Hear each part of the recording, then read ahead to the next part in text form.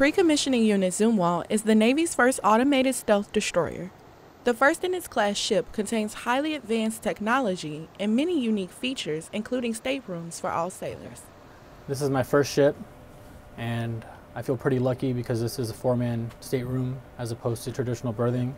Utilizing our laptops that we were issued, we can just connect to the network drive that we have and just accomplish any work that we need to straight out of our own staterooms. We have our own private head for the 4 of us to share, and we don't have really assigned cleaning duties and responsibilities. We just kind of take it upon ourselves to keep each other in check.